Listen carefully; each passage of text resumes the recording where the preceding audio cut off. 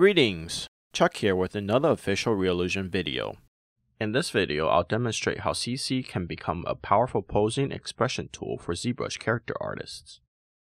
When it comes to sculpting static meshes, ZBrush is an excellent tool for adding detail and creating amazing results. However, the ability to pose and make facial expressions for dynamic characters in ZBrush is quite limited.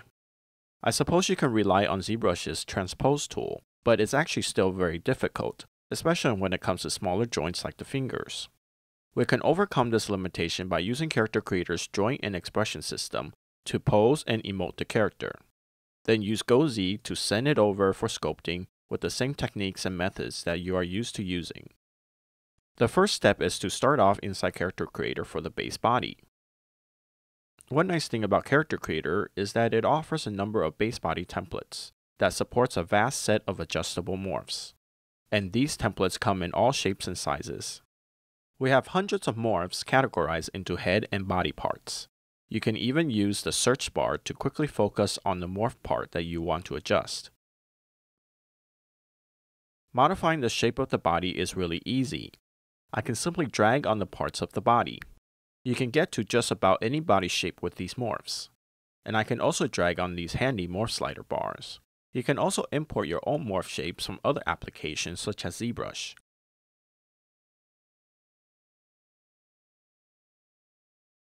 Sending the character to ZBrush is as simple as a click of a button.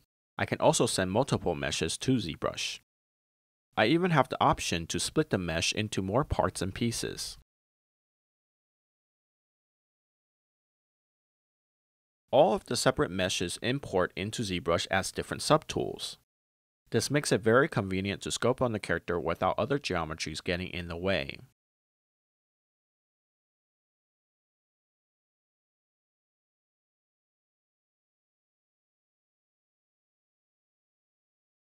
You can also open the mouth in Character Creator to examine the tongue.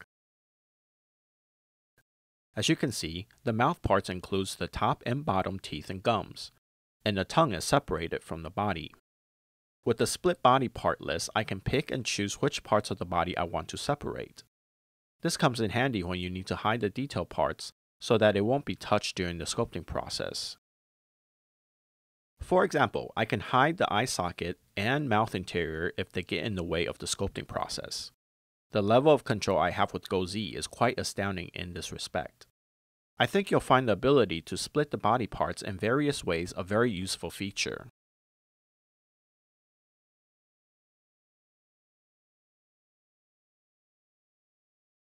Okay, let's change the shape of the body. You can use any ZBrush tool, but make sure to not change the base body topology, such as applying Dynamesh. You can even change the proportions of the body, like scaling the bone lengths. When parts are misaligned in ZBrush, you can just reposition them.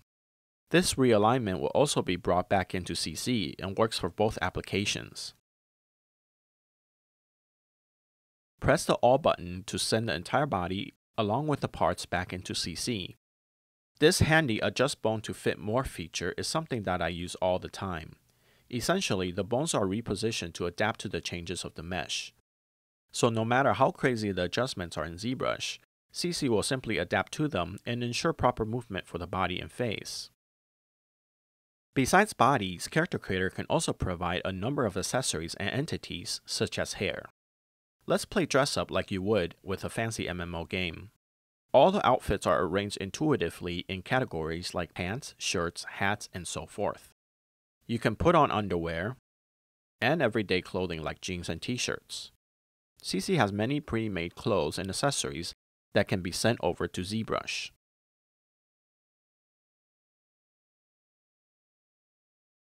Well, that's looking good.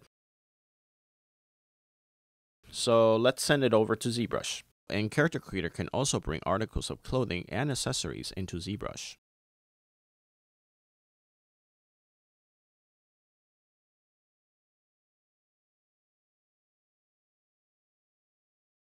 As you can see, all the parts and pieces now reside in ZBrush in the Subtool menu.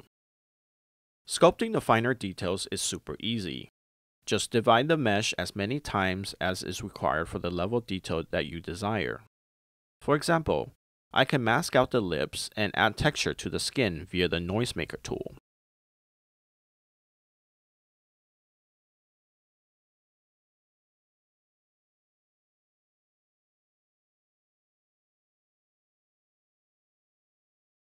Adding details to the clothing and accessories is not a problem at all. Every detail will be kept even after applying different poses from CC. Now the detailing stage is complete, I'll just show the eyelashes again in preparation for CC. I can send the base model back into CC as the two applications are already linked with GoZ. You don't have to cut to the lowest subdivision in ZBrush, as GoZ will automatically reduce to the lowest subdivision level before sending the mesh to CC. As you can see, the shape takes on the changes made in ZBrush. For issues of mesh penetration, simply use the Calculate Collision function under the Conform menu. I can even make adjustments to the body with the clothing put on, and still bring changes over to ZBrush. You can also further adjust the length of the limbs in CC.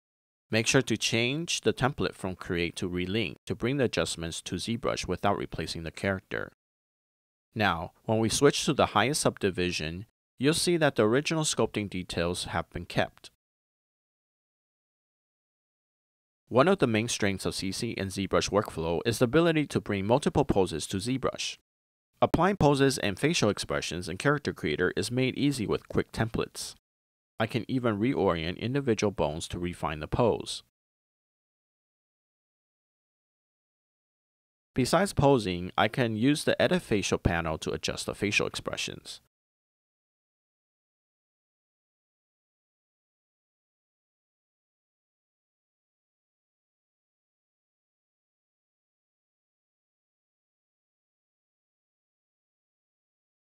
By relinking and using the current pose, I can send over the new pose and facial expressions to ZBrush, and make adjustments as needed right in ZBrush.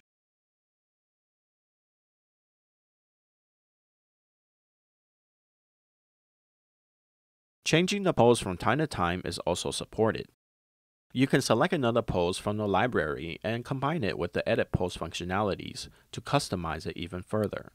You can also select another facial template and adjust it further with the Edit Facial panel, such as muscles, expressions, and miscellaneous modifications.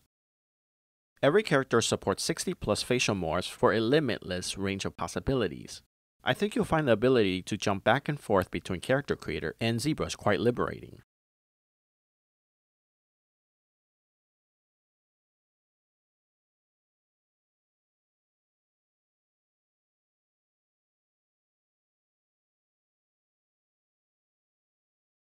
You can look forward to making the most of your characters with a library of poses and facial expressions. So that's it. By leveraging the powerful tools in Character Creator, we can work around some of the major limitations in ZBrush, such as posing and facial expression with ease. I hope you find this tutorial engaging, and I encourage you to try out this workflow next time you are sculpting a character in ZBrush.